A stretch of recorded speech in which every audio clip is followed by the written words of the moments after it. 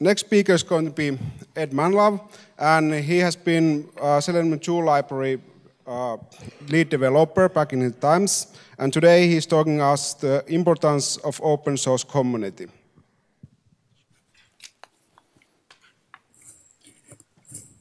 So, stage is yours. Thank you. Thank you. Thank you, Ismo. I should say Kitos. Good afternoon. My name is Ed Manlove, and today I want to talk about community. This is very important. So, I want to reflect a little bit on my journey, which you heard a little bit from Asko, and talk about my journey through various open source communities. And what's really important here is I don't want the focus to be on me. I want the focus to be on you, on all of us as the robot framework community and what that means. So, what type of community are we, and what type of community do we want to become? So the first thing I want to share is that community is important. I know that might sound obvious, but that needs to be said. Community is very, very important. Everywhere I go, everywhere I look, everyone's talking about the importance of community in open source software projects. So one person who's talked about this is John Resig. John Resig's the creator of jQuery. And one of the things that he was recently talking about was his leadership of the jQuery project. Now, jQuery, if you don't know, is an underlying JavaScript framework that is pretty much was used by everybody doing any web development. So, very important project. And John said in his talk, the very first person he brought on to the project was not someone to develop the code, but someone to help manage the community. It wasn't really manage, but someone to listen to the community, and also someone to address the concerns of the community. And he stated this was extremely, extremely important to the success of the jQuery project. So another time, I was attending a panel conference of content management systems, and it was a kind of a which one do you want to use? And they were all talking about this. And the moderator of that panel actually asked a very, very interesting question. They said, if you had to choose another CMS, which one would you choose and why? So you're being forced to take out of your maybe testing framework and use another one. And why would you use that other one? And one of the panelists chose one of the other CMSs, and I don't remember which, but he said the reason he would choose that was the community around that CMS, that other project. That was the reason he would switch over. And that's really important, especially when you think about developers and how stuck in our ways we are. I'm a Python person. If you told me I had to go over to PHP, I'd be like, no, thank you. But that's very, very important. So the reason this person would choose that other CMS was because of the community around it. That's the Plone, some of the Plone community, one of the conferences. So my observations about community haven't always been, from afar or from other people. About a year after I started using Plone for my own project, someone started having a sprint. It was a small sprint, it was online, and they were doing right-to-left languages. This is a screenshot of Plone, very old Plone, on a right-to-left screen, and it's almost, if you look at it, it's a mirror image of everything. Everything's off to the side. It's Arabic. And so they needed help with doing some work in Plone in that. And I was doing my own project, and interesting enough, my project was a community planning tool. And one of the key features that I wanted to put in there was internationalization. So when this person in the community reached out and said, I have a need, I thought for internationalization, I thought this is a perfect opportunity for me to learn that part of the software, because I had never gone into that code. So I went ahead and went in there and decided to help him out with that work. So there was a couple of lessons that I want to share with you on that. One is look for open doors, right? We all have needs in the stuff that we do. You know, you might be looking for doing web testing, or maybe you're trying to get test data out of Excel because you've got 800 tests that you run through using data out of Excel. And so you've got some sort of need that's out there. So if you've got a need, come into the community. You know, open up that door. Look for those open doors. And lesson 2, it's actually okay if you're coming into that door because of your need. You know, there's a lot of talk about open source communities and sharing and how everybody works and about giving back, but it's okay to say, hey, I'm coming in there because I need something. And that's my introduction. You know, my introduction came in because I needed something from someone else. And so I was actually going to use this as an opportunity for myself. So that initial introduction to me actually led me to new problems. Let me go back, just give you the screenshot. So one of the big questions is, how do you test this? And so, you know, I started doing this and I was like, well, wait a second, how do you test that? That led me to new things such as the tool Selenium. And so as soon as I started using Selenium, that led me to new people within the Plone community, which led me actually to a new problem, which was, how do we stop regression testing on this? Because the right-to-left community in Plone is probably about 2% of the usage, very, very small. So a lot of people, when they're developing, don't pay attention to this. So how do we test that? And that's a need actually not of my own, but a need of the community. So from there, I finally gone through and stepped out from kind of my own need and came into the community. So I attended the Plone conference in San Francisco. I met ASCO for the first time there. And in addition to that, I met this gentleman here. And it's a bad picture, it's my personal photo.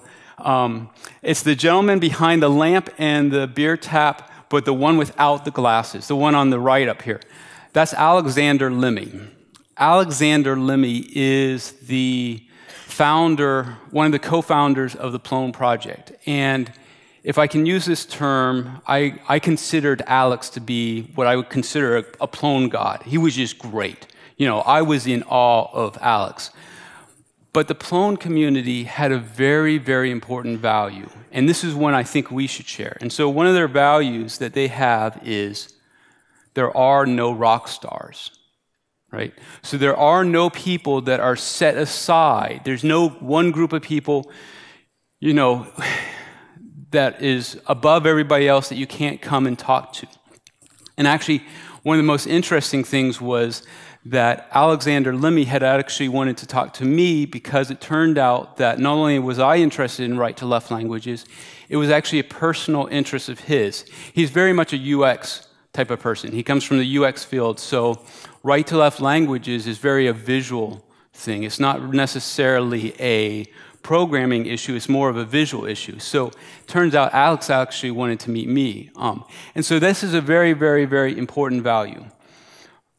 So outside of talking about that, so there's no rock stars, all right? That being said, everyone can be a hero.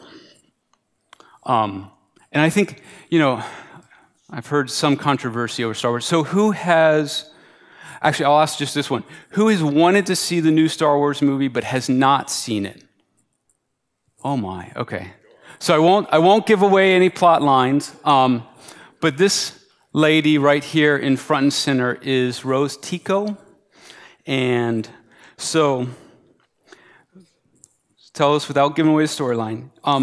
Starts off, she appears to be what is just like an ordinary mechanic, okay? But that's not really who she is. Turns out, from that, you learn, you know, forgot this part. She's in complete and total awe of our quote-unquote hero or savior of the day, Finn. So she's in complete total awe of him, just like I was of actually Lemmy. And so she's coming in, but early on, she's revealed to be really the hero that she is. She is very much a hero. On top of that, she volunteers for some long-shot mission, which I will not tell you about. She helps save the day, which is Star Wars, that's going to end the end. The good guys are going to end the end. It's not like the darks. It's not, the title of the movie is not The Dark Side Rules. So she saves the day and includes that she pushes around the so-called rock star Finn. So, this is a very, very important value. Everyone can be a hero. On top of that idea, my heroes. So my personal heroes. This is pictures of people on my team. These are my heroes. Adam and Anna and Priya, Nishat, Juan, Dan, Padma, Jim and Jim, Sean, Jason, I'm forgetting Brad, don't forget Brad, and everybody else. So these are my own personal heroes. On top of that, Asko is a perfect hero. And what is a hero? A hero is a person, so here's a description. I could give Asko a description. Wonderful guy, really nice guy. One of the smartest guys I know. From a technical standpoint, Python, top of the line. But the reason he's a hero is not because he's this absolutely great developer, which he really is. It's because he comes to the community with the skills that he has. He was talking about the idea of helping train other people with Robot Framework. That's why he's a hero. He brings the skills that he has to the community. So, on top of the idea that you can be a hero, you're needed. This is really important. You are needed in the community. Each and every one of you is needed in the community. This is the Selenium conference. Selenium conference from Austin? That was Austin last year. But in the most recent Selenium conference, I'm trying to remember his name. I forgot his name. Simon Stewart. Simon Stewart, who's the kind of the de facto leader of the project, was giving his annual keynote. And one of the things he talked about was the bus factor. Is there anybody that's never heard of the bus factor? Okay, so bus factor is basically this. What would happen to your project if your core developer stepped out in front of a bus?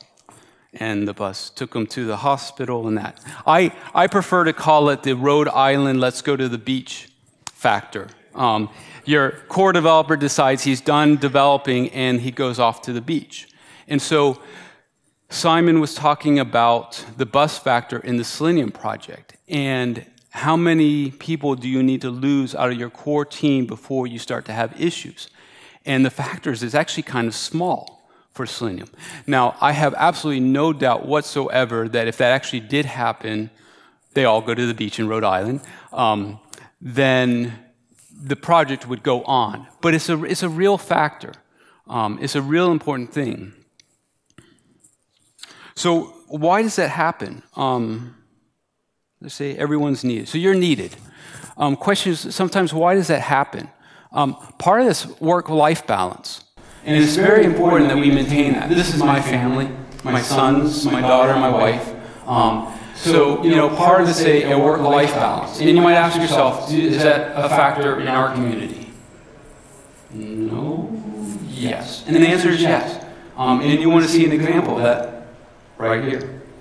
I was helping to do the Selenium 2 library project. I picked it up through my work in Plone, and all going through that. And I do my work, all the pictures of my friends there. I work on it 8 hours a day. This is my family. And at a certain point, I just kind of slowly drifted away and left it to poor Tattoo to pick it up. So, this is a real factor. Everyone's needed. And so it's really important that as a member of the community that you start to open up those doors. And it's also very important for us who have been kind of starting to, I don't know how you would call that, maybe take a leadership or a role in the community, welcome you in. And how do we do that? You know, how do we bring in people into the community? So we need to meet together, but that's very important. So all of you out there, I'm encouraging you to join us in. So outside of talk about individuals, corporations play a role, and corporations play a very important role. I don't know all the roles they play, and I don't have all the answers here. I come mostly from an individual. I do work in a corporation. I can make a difference in my corporation, and I can try to get them to be a bigger role in like sponsoring the foundation and things like that. But they play an important role. But if you come from a corporation, I know there's a lot of discussion going on. Nathan's going to talk about some and that, but the corporations play a role. This is individuals play a role, corporations play a role. So if you come from a corporation, this is also an important thing of what's your role in open source projects. You might ask yourself, do you have a policy on how do your employees contribute to it? And is it easy for them? You know, I've heard some stories about it being very hard. It's easy for them. So, big things. Community is important. Community is the reason why people join and stay on the community, or stay on a project. On top of that, if you talk about the Plone community, the build master of the Plone community just recently said that Plone is such a great community that people who have, over time, naturally left the community actually still come back to sprints and show up at sprints and do it because the community is such a wonderful thing. Look for opportunities. So everybody's got a reason. You've got a reason to be here. You know, what's your reason for being here? Share that with someone. Open up that door. Stay with us. Be a hero. Heroes are needed. They're very much needed. Let's try to have that philosophy. There are no rock stars here. Heroes versus rock stars. Very important. And how many times can I say it? You're needed. One last bit. And this is the most important, is the joy. It's important to me. I am a people person, so I like the people aspect of it. The ability to come here all the way to Finland, to go around with tattoo to the museum, you know, to have people be introduced. What is your life like? But it might be more than that. You know, for some people, it's a job. You know, Robot Framework provides me a job. It's education, it's training. I've advanced my skills. You know, so there's joy, and whatever that joy is, but find joy in it, because if you want to be a sad person, okay, but I find joy in it. I don't know. This is a note I wrote to myself once, very early on. Decision, 5 Whys, discipline, action. Checking to see time. Okay, so we can talk about ideas for community, and you might have some more. If you have any other descriptions, talk to people, talk to me, talk on the channels. There's the mailing list, there's Slack. So there's a lot of different ways, but try to voice it. And if you have trouble finding a voice or are unsure about your voice, try to find a way in. You know, there are definitely people that will listen. There's definitely people that will help you in there. And if in desperation you can't find anybody, then start shouting and screaming, because it's really important that your voice is heard. So action.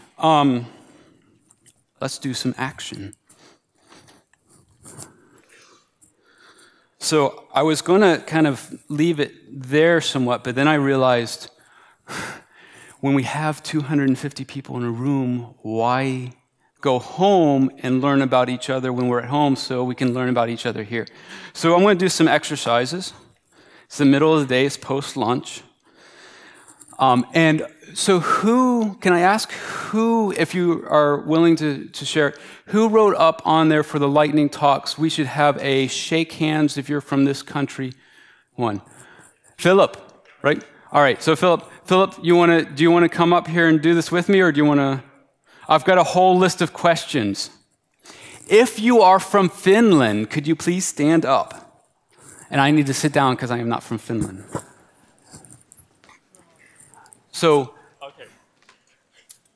My My initial plan was that people from Finland move to the left and then everyone else to the right. I thought about that too. Do we want to stay? Let's stay where we are. Because one. It's more than 50%, I guess. Yeah. So one of the things we can do is everybody look around, see, okay, who's from this, who's not from there, and so you can say, okay. So majority of the room, I know they're going to record this, and I'm not sure the recording is going to capture it. So majority of the room. All right, thank you. Those who are, let's see here, if you're within the greater Helsinki area, please sit down.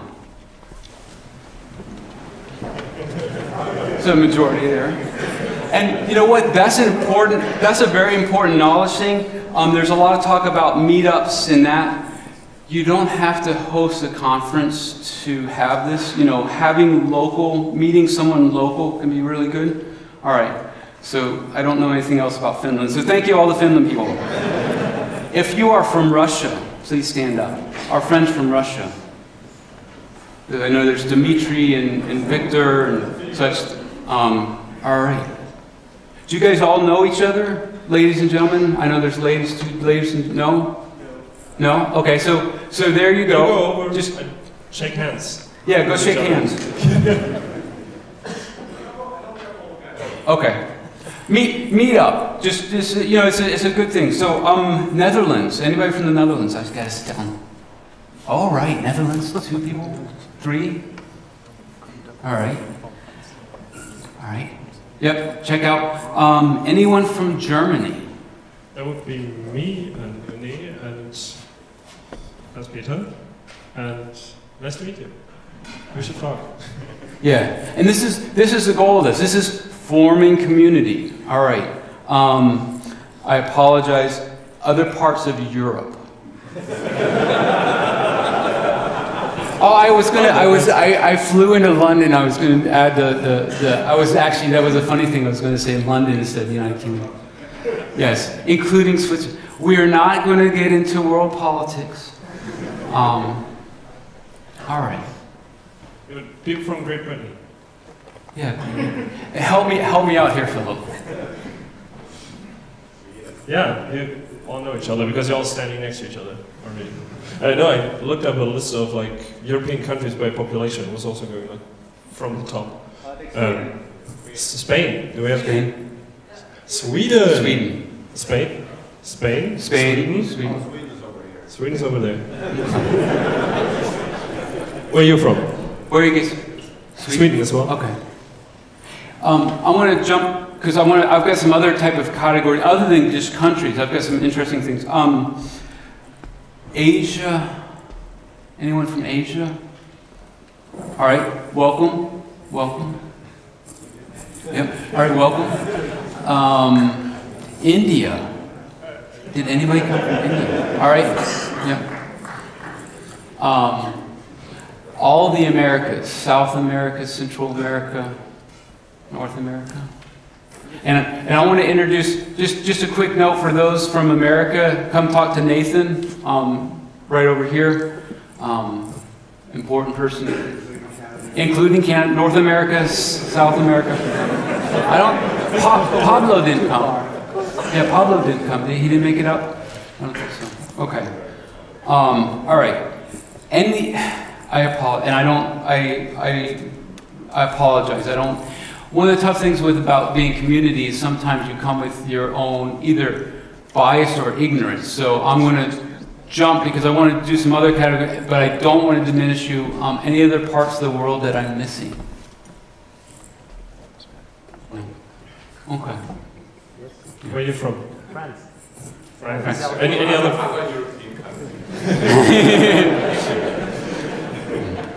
All right. So, question. So another question. Have you ever attended a talk or meetup about robot framework? Stand up. Other than this conference, which okay. That's a fairly small number. That's a fairly small number. There's about a dozen, 2 dozen. Okay. Actually, if you could stay standing. If you continue to stay standing if you've attended more than one. All right. More than 3. Okay. Just now we're just about half a dozen? Okay. All right. Let me see my other questions here.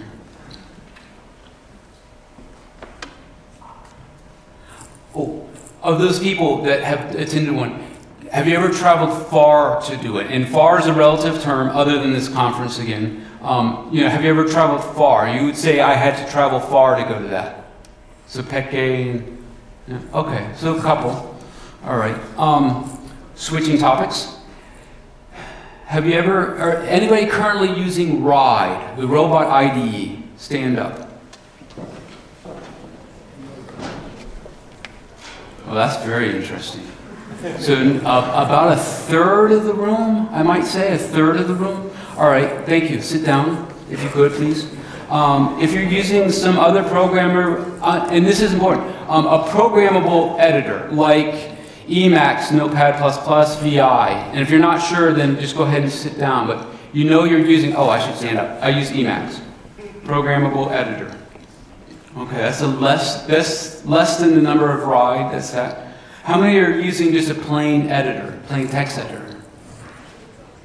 What'd you call it? What are the rest of you using? I guess, yeah. Well, I guess an IDE, I would almost consider a programmable. I guess that's maybe not programmable. Okay, an IDE. All right. Switching topics again. And I'm about 2 minutes, so I'm not giving you any time to ask me questions. Ha ha ha. How many are using external libraries? I almost expect most of the room to stand up here. Ooh. I should stand up because I'm... So that's interesting. There's actually about a couple dozen people in the room of 250 that are not. Okay. Stay standing because I did. So raise your hand if you've modified one of those libraries. And I'm not worried about copyright or chat or any of that. I'm just curious as to see. Okay, so maybe about a third of the room have done that. Okay, that's interesting. Remain standing if you're web-based testing. Trying to read what I wrote earlier today. Okay, we'll do that. Oh, sit down. Go ahead and sit down.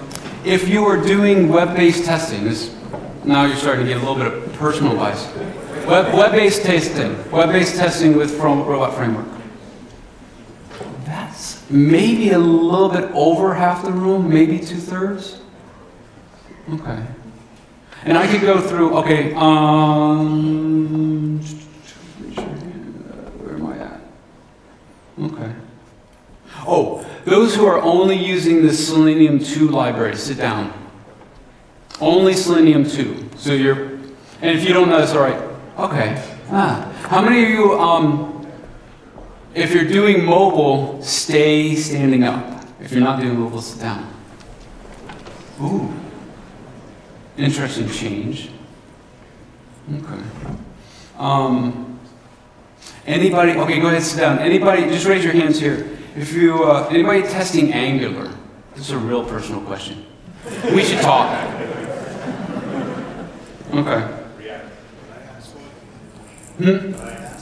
Yes, go ahead. I'll stop. But this is about community. And anybody doing embedded systems? That's a really interesting one. Yeah, stand up. I want to see y'all. Embedded systems, great. Come and talk to me. That's a good question. Who here within their organization where they're working in is the only person using Robot Framework? Like who's a sole who's a hero within their own company? Stand up. Go ahead, stand up. Because there's only about a handful, so that's about a 5. About 5.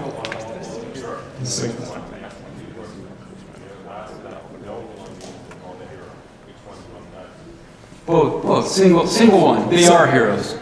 Yeah. I should sit down. All right. So my time is up. My time is now blinking red because I'm over. But I think we're going into a break. And I guess I'll open it up for questions. Because all I have left to say is I think Kitos. So, Kitos. All right.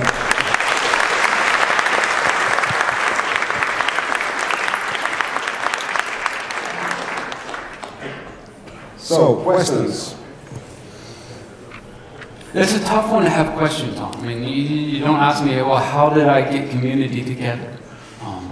But community is important. It can be tough. Be open, be kind, you know. Why did you stop maintaining this empty library? I wanted to give you something interesting to work on. And the real answer is? Maybe you can talk that work balance life. Maybe you can have that discussion with Sean sometime. We could discuss. Because I think it's going to take long time. Is anybody ready to take a larger role in the community? Anybody kind of willing to put their hand up? Stand up, stand up. Large is relative. Large is absolutely, when it comes to community, it is absolutely relative. A small step is large, you know. The fact that you are teaching other people in your community, in your workplace, and helping them is important. So, because we were talking about this, I'm telling you, because we were talking about it. You know, the idea of, you know, how do you share? Sharing is important. You know, ASCO, it's funny, ASCO credits me with introducing him to the robot framework, but ASCO could teach me, you know, 112 things about Python. And that's what community is, right? But it also builds, you know. I'm here at this conference because of my job that I got, because I learned, because I volunteered. So community makes a difference. Community builds this. This builds people's jobs. That gives them, you know, something to live with. So community is important. It can be tough. You know, we have to communicate, but I encourage you to. So find a voice. I'm going to stop talking. I'm coming down. Thank you very much about the lovely talk.